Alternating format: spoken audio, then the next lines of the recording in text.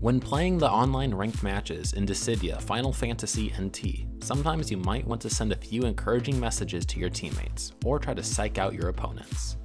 More importantly, you might also find yourself in a situation where you need to communicate with your teammates during the match to form a strategy. Thankfully, the game provides you with chat messages to do just that. When in the lobby, simply press and hold the R2 button to bring up a list of simple chat messages.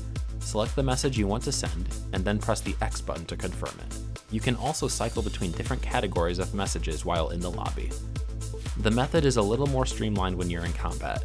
You can have up to 4 different messages assigned to the directional buttons on the D-pad. To choose which messages you will want to have in combat, you will have to customize your setup from the main menu and choose the lines you want. Each character in the game has unique voice lines that can be unlocked as you play more of them.